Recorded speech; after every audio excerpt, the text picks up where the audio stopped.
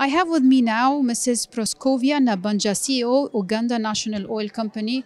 Welcome to Abu Dhabi and ADIPEC. Your panel was about the competition for new talent, how to stay relevant in today's energy industry. How? Of course, it's been a very interesting panel discussing how to retain talent and how to attract the talent into an industry that is already impacted by the energy transition. And we are seeing a lot of resource or talent flight. So indeed, it's a time when, as leaders, we need to reevaluate our approach, redefine our purpose, to embed the aspects that the new talents want to see in our organizations. And those aspects are really related to what we give back to society. So we need to revisit our business models. We need to revisit the value proposition for the employees to ensure that these needs for the new talent are embedded within the business models and also embedded in the employee value proposition. Now, one of the key takeaways, I believe, from this is the issue of mentorship, which has come out strongly because we need to mentor them to see the good in the industry and show cause on what the industry can actually give back to society.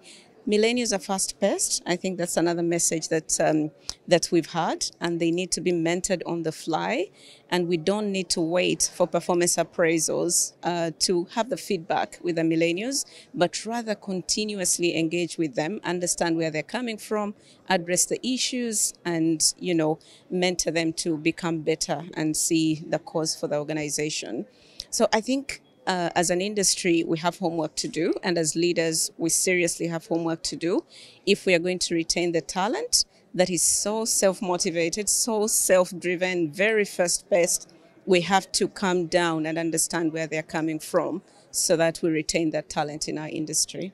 Are we looking for new talents now? Yes, of course, the energy transition is creating a capacity gap or skills gap because we are no longer talking about oil and gas alone.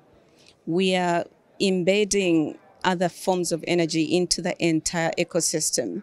So as we move from mainstream oil and gas to other forms of energy, we need to attract that talent. And right now it's scarce, but we are riding on the back of the experience within the industry, which is powered by research and development to allow us to, utilize that capacity to create solutions for tomorrow.